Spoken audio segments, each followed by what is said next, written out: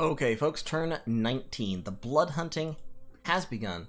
Got a reasonable number. Didn't capture any in Wellred because our unrest was so high, but we're beginning to patrol there. Troops are moving up towards Ederal, 166. We've got about 50 Burgmeister Guard heading in that direction. Waiting one more turn to recruit another pile of Burgmeister Guard here in the UIC, who will be led by Carmont, who currently is just blood sacrificing, because Lady Marignon can blood sack, and so since I have some blood slaves, I'm sacrificing a few of them in order to push my dominion a little bit further. So we'll end up with about a little over 100 Burgmeister Guard plus the chariots joining our little army here in Ederal. And I think I might also send a couple of mages. My research hasn't actually increased in a couple of turns because I have been, of course, pumping out conjurers and starting my blood hunting. But random events this turn. I found a hidden lab which gave me a freaking staff of elemental mastery. And then I found another hidden lab which gave me a marble armor plus a bunch of gems. Luck 3 for life. We also lost 50% tax in Tarim, but like really, who cares about Tarim? Like, it'll be fine. 100 income, I can live without. Staff of Elemental Mastery is amazing. We've got, we're forging Sanguine Dowsing Rods since we've hit construction level 4. We're going down Conjuration, so we'll hit Conjuration level 4 in a couple turns. We're casting Dark Knowledge, forging more Sanguine Dowsing Rods, and Blood Hunting. I would like to move away from blood hunting my forts, of course, but we're going to move into Halemire, which has one of those random labs that just popped up in it. And we're going to start blood hunting the absolute shit out of Halemire. We're going to burn this province to the ground. We need some units to do that with. So we're recruiting more Burgmeisters over there and a bunch of militia over here that we're going to filter in with our mages in order to patrol. I would love to recruit an indie commander here, but I actually have 0 resources, so I can't. So what I'm going to need to do is I'll need to recruit an indie commander down here, I think. I'm recruiting a conjurer right now. Let's just recruit 2 indie commanders to lead the patrols. And my scouts, meanwhile, are filtering up there and down there in order to carry blood slaves away. We've got a guy patrolling up here. We'll put some more units in there. So we've got 25 units patrolling. We're pumping out a few more every turn. Down here, of course, as I said, no resources, so we can't recruit anything. But that'll be fine. Down here, we're still recruiting conjurers and militia to join the patrollers and the Burgmeister Guards there. So we're building up patrol forces here to help patrol Halemire, and we're gonna just eat the population of Halemire down to probably 4,000 or so. Seneca definitely need to start blood hunting sometime pretty soon. Same with Esquania and Dragon Ridge, as well, of course, as Wellred, which is our least valuable province as the one that I'm happiest to burn to the ground. Our second least valuable province after, well, our third after Wellred and Halemire is actually Azamar. I don't want to lower the population too much because of the recruitment point thing, so I'll probably be eating the Weald instead. But definitely we need to start getting the blood hunting going in a big way. I think, on track to get a Vampire Lord, if not maybe by turn 24, shortly thereafter, because I am going to need to empower a guy in blood. So that's going to cost me those extra blood slaves. I don't know that I can accumulate that many that quickly in the next 5 turns, but we'll give it a shot. So that's about all that's happening this turn. Not a whole lot going on. We are still being quiet. We're moving towards Monarch Woods and Kalkheim. We've got a total of 6 assassins here, with a 7th sneaking in.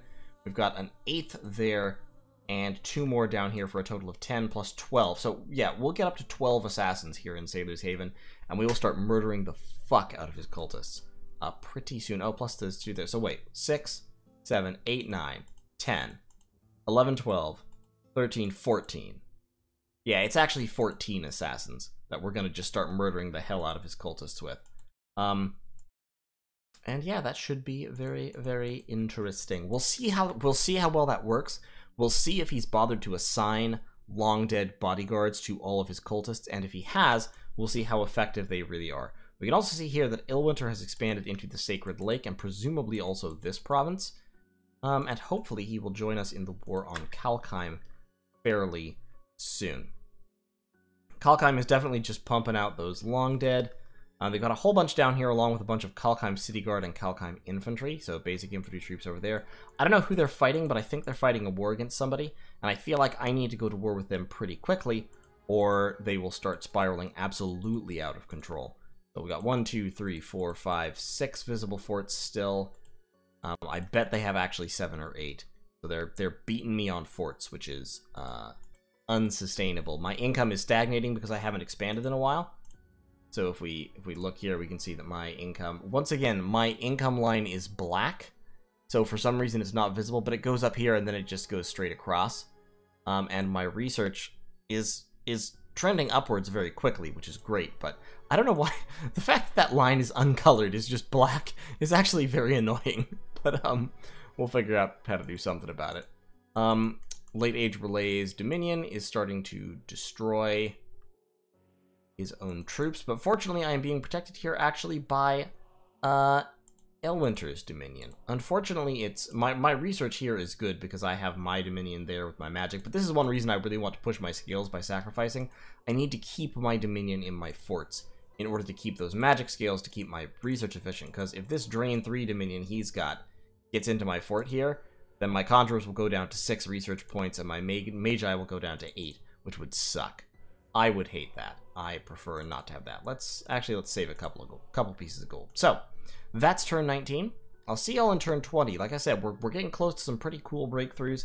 As soon as we start getting the vampires, we're going to race down Evocation, and to hit Evocation level 5 so they can Shadow Blast and we can Strange Fire, and then we'll also grab some enchantment. We're going to have to do a very wide spread of research paths. But, I think pretty much Evocation, Enchantment, we will absolutely want Alteration. We're already getting Conjuration. This nation wants everything in terms of research, and it wants it all immediately. So we'll just see what we could do. But in any case, thanks for watching. I'll see you in turn 20. Okay, folks, turn 20. This one's going to be pretty quick because I'm about to leave for the evening. But we're still blood hunting. Not a whole lot of luck here, possibly because the unrest is still sky high. But we've got some more patrollers to help with that. We are out of gold. We're recruiting another adept of the Iron Order. We're starting to spam out some crossbows as well, because I think they'll be important. We've got our little blood hunting party going on right here. 1, 2, 3, 4, 5 blood hunters in Hailmire. They are going to eat this province in record time, but they should generate hopefully something like 30 blood slaves, 20, 30 blood slaves between the all of them. Got a blood hunter down here as well. These guys are just researching. I should actually have some more blood hunting going on, I tell you what. Down here, yeah, we're done income ED. Just blood hunt a little bit, why don't you? We're not forging many more Sanguine Dowsing Rods. We are forging a Skull Staff this turn. And then after that, and I'm still trying to hit that turn 24 mark. Not sure if I'm going to make it, but I think I might. I think I might make it. We'll see if we can. And the Weald, of course, we're going to be turning into a blood hunting pit as well. I think I'm churning out a whole bunch of militia and a warrior mage. Stene is taking some Hoburgs over here, where I'm also churning out a whole bunch of militia. He's going to pick up those plus the militia I've already churned out and move up to Hailmire to help patrol the hellhole that Hailmire is about to become, or possibly the Hellmire, the Hailhole, something like that. Our troops are moving out. We have our good friend Carmont the Cardinal leading a total of 90 troops towards the front line. We've got another 53 there, so a good grip of soldiers, well over 100 brave Burgmeister guards coming to join the legions to help us out in our fight against the oppressors. Not sure if this army is going to be quite enough, but it might. We're also pumping out some Deer Tribe warriors to reinforce our Bone Tribe contingent in order to help the undisciplined berserkers fight more, something like that. Fight more, fight better, etc. It'll be a good time anyway. I think with a solid line of infantry plus about 50 tramplers, I think we'll be able to put paid to this army, because this army is literally nothing but chaff infantry and one mage. One real mage. We've got a whole bunch of stalkers lined up, just absolutely salivating for their chance to stab some cultists. The long dead here are increasing exponentially, which is definitely what we expect to see.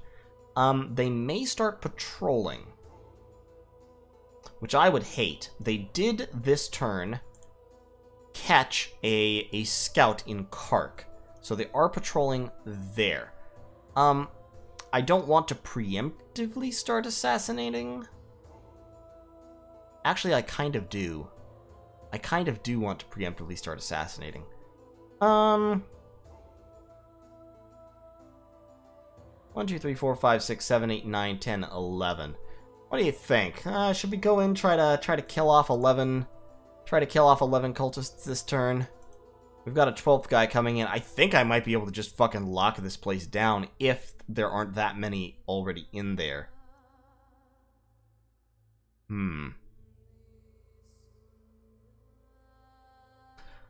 I guess the problem is I don't have any hard commitments on anyone else's part to go in, and I do not want to fight Kalkheim alone. Well, actually, I kind of do want to fight Kalkheim alone, to be fully honest. Like, I'd be fine with that.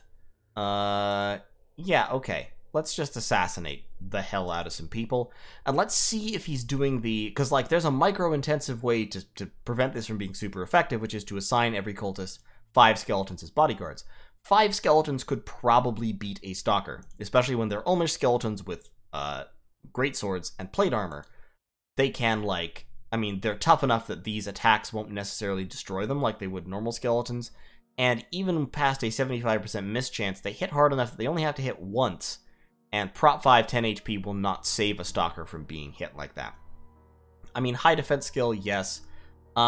Assassin 3 will definitely help because it will prevent many bodyguards from showing up, but still, let's see let's just see what happens. Let's see if we can neutralize Sailor's Haven with mass assassins, or if it's just a dead letter strategy.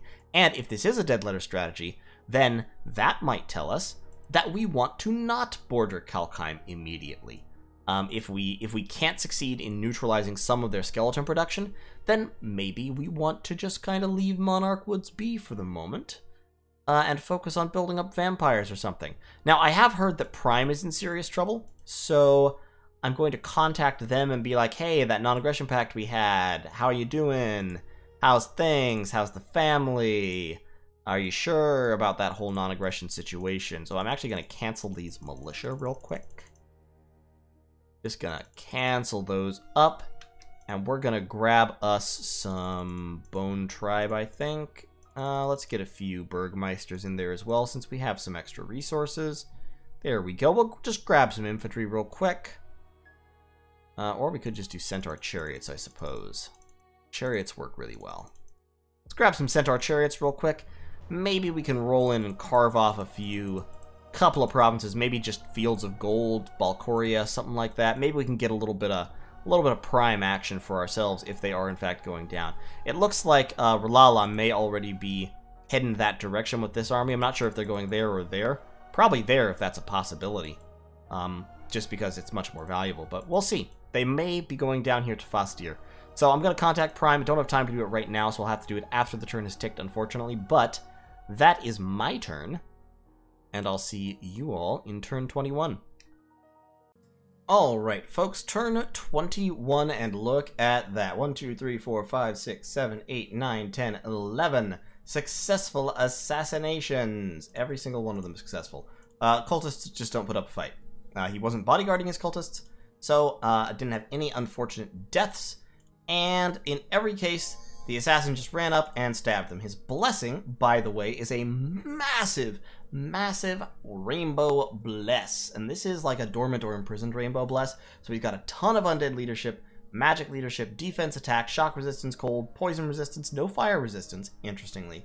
Reinvigoration, HP, blood surge, mountain survival. Like, this is the little bit of everything bless, which is fine.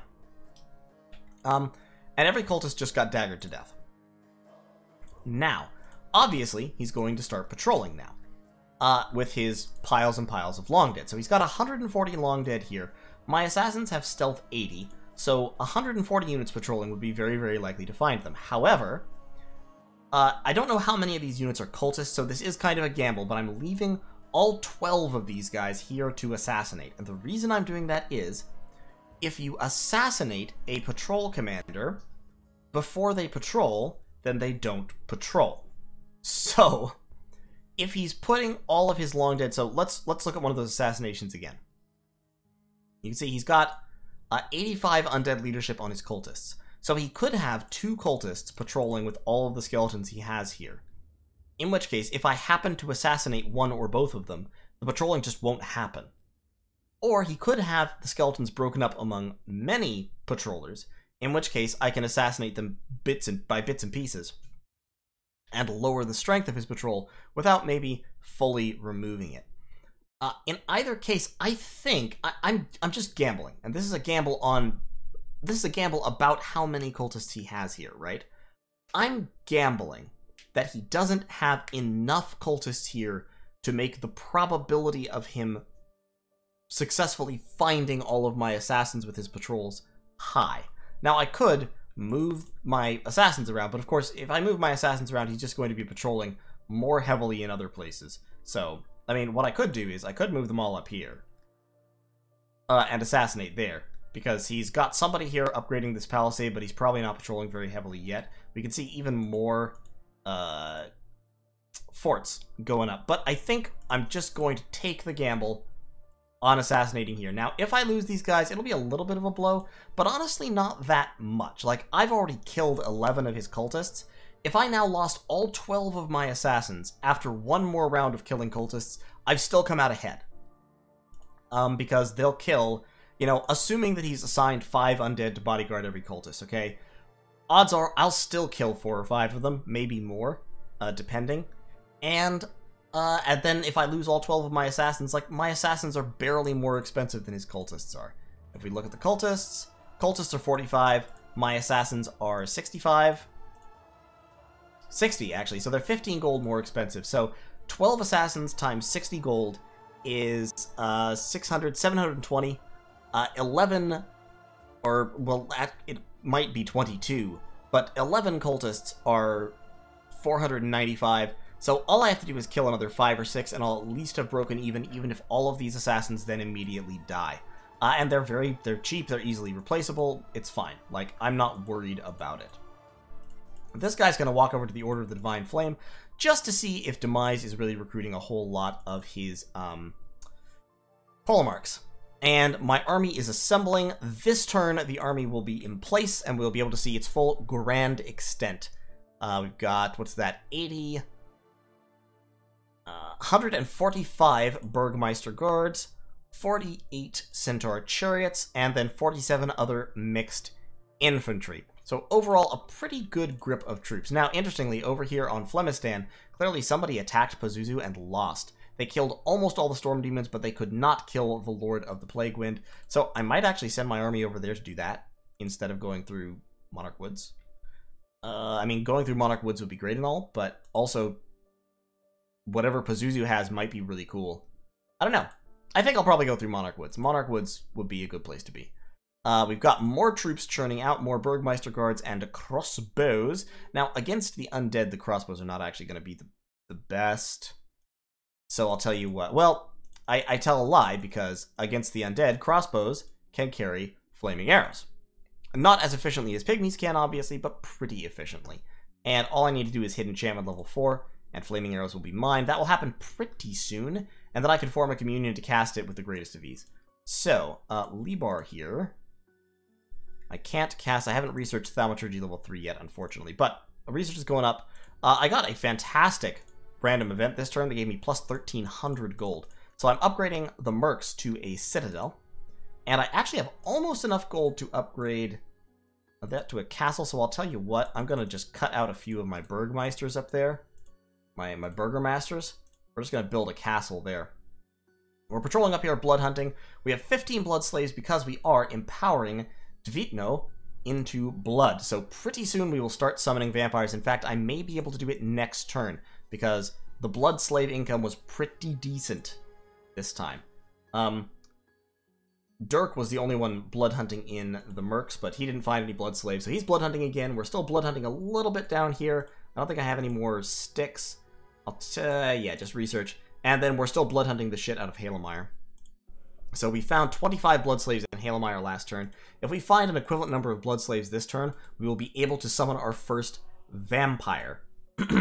And then we can use that vampire, of course, to do more blood hunting. We contacted Prime. Prime seems to think that he's still in pretty decent shape, so good for him. We are going to start recruiting Stalkers up here, I think. And we're going to go with a slightly cheaper army on this side. We're going to just pump out a whole bunch of Bone Tribe mixed with Burgmeisters. Because the Burgermasters are a very, very efficient way to make sure that we're using all of our resources. And then we can get one crossbowman as well. So I'll be churning out a mix of infantry there. We've got Olga standing here with a few militia building the citadel. We've got our 4 Centaur Chariots. These infantry can be used, if necessary, to go into Fasdir or possibly Fields of Gold. Edelhar is moving around site searching. Beyond that, our site searching is close to done.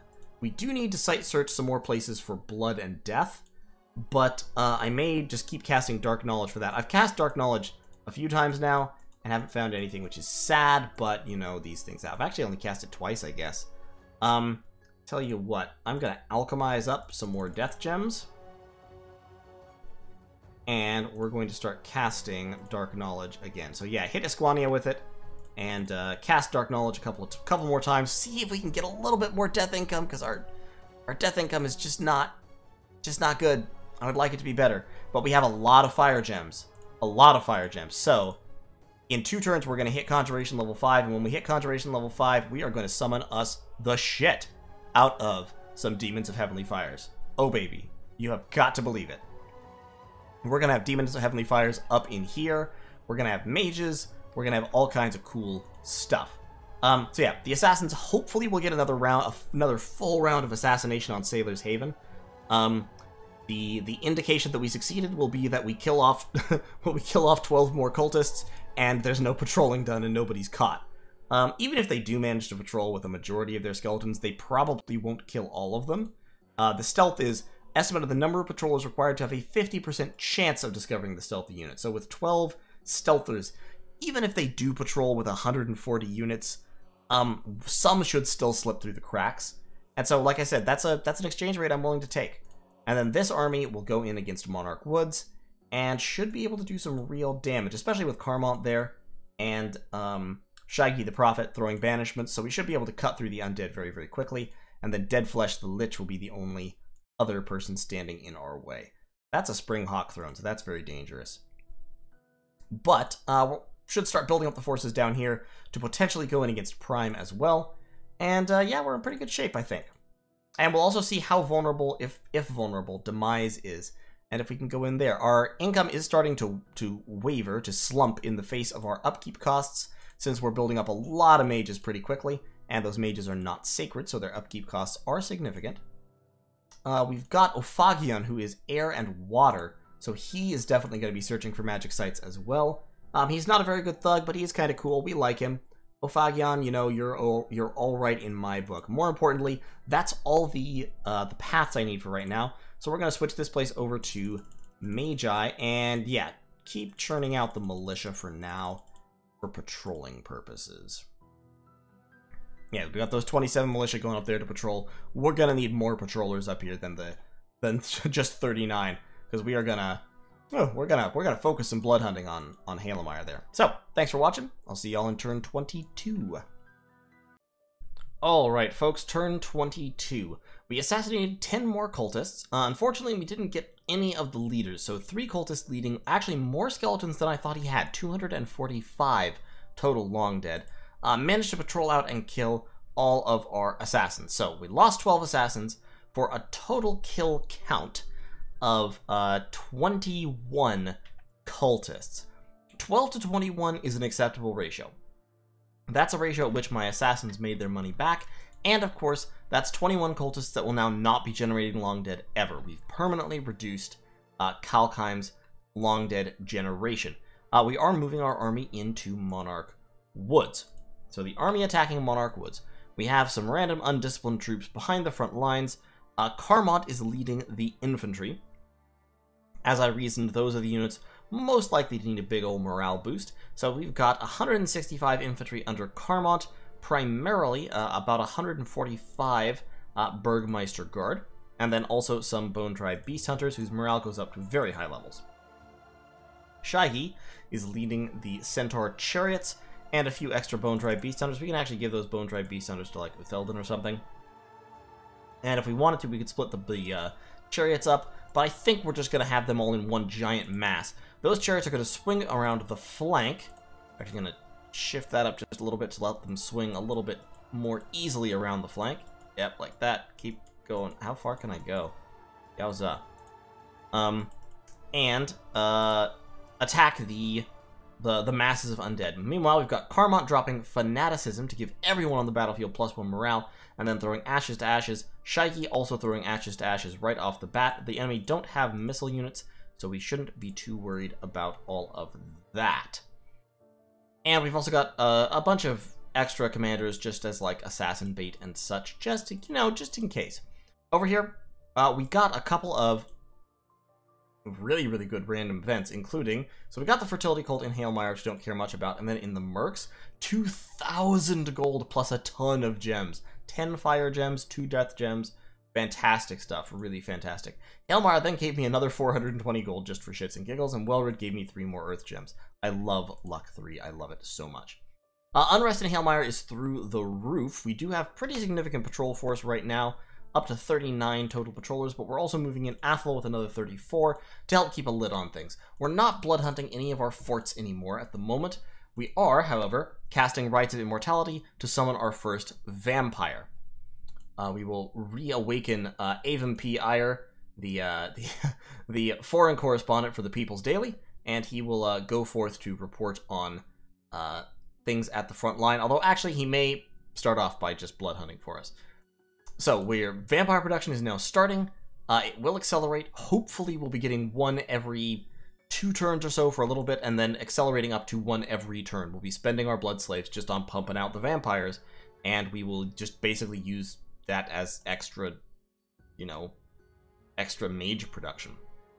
We've got 2 forts pumping out the stalkers now. We've got 2 stalkers per turn coming out of there, 2 stalkers per turn coming out of there. We're using our excess gold to upgrade everybody to castles. We're building castles everywhere. You're upgrading to a citadel, actually. That'll take 2 turns. We're also recruiting a commander here, where we got this free lab, to build another fort on Esquania. And that will, I know, otherwise I might have blood hunted this province, but the income is really, really nice. Setica, we are still, of course, going to blood hunt the hell out of, as well as Jereb and Dragon Ridge. We've got these four bros here.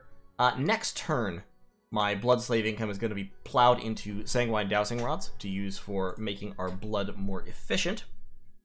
And we should be able to ramp up really, really quickly to where we have the blood slave income necessary to be churning out a vampire every turn. And then we may even go up to 2 vampires a turn fairly quickly. That would take almost 90 blood slaves a turn, so that might not happen until turn 40 or so. But hopefully, by that time, we'll just be spitting them out non-stop and using them as, like, disposable raiders and shit. I'm hoping that this army can take this. I think they can. They do have some Deer Tribe archers and long dead horsemen, but I think our Burgmeister Guard can just kind of tank the damage long enough for the chariots to sweep around the flanks and run everyone down. What I don't want, of course, is my chariots routing through the Burgmeister Guard and causing chaos among them. Unfortunately, I do have some starvation, which is lowering morale for some of my guys. But I can stick up to morale 9 even with the starving ones. And of course, they're not all starving. Some of them are starving, many of them are not. And the ones who are not have morale 13, so average morale in these groups is still pretty decent. Morale 11 for this guy, since he has 2 stars. So yeah, morale in these groups is still pretty decent. Morale among the Centaur chariots is less than ideal, some of them, but we should be able to make it, I think. I had just kind of forgotten that all these units ate so much food. And this province has surprisingly low supplies, actually, compared to everywhere else in my empire. That, I think, is the province with the lowest supplies. Yeah, it is. The single lowest supplies are here in Edoral, 285. So, we'll roll into Monarch Woods, we'll do what damage we can. I think we'll be able to take it and claim the throne, but we'll see. And then, of course, we will also have to field probably an immediate counterattack by hundreds of Olmish Long Dead. So in any case, that's basically the turn. In terms of research, we're going to hit our Conjuration level 5 this turn, which is great. It means we'll be able to summon Ujigami, and of course we'll be able to spam out our Heavenly Fires, and we'll be able to summon Elementals as well, which are excellent, excellent anti-undead tools. After that, racing down Enchantment to Enchantment level 4, and we're going to focus primarily on the crossbows, I think. So let's just churn out the crossbows here real quick.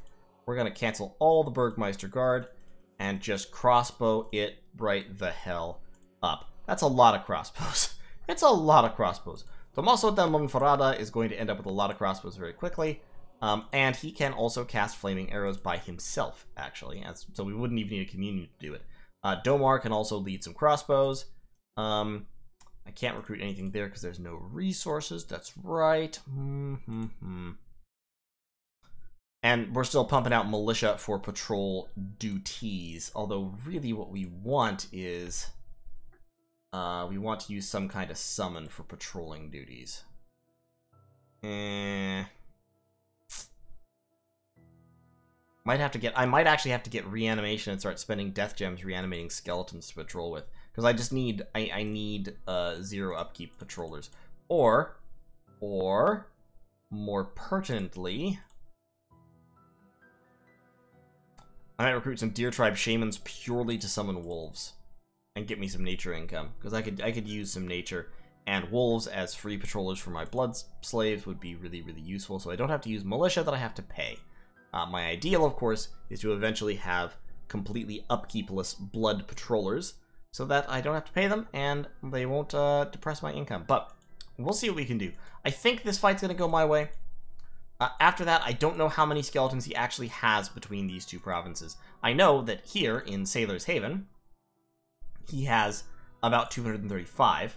Every one of my stalkers took at least 1 skeleton with them, so bless their little stalkery hearts.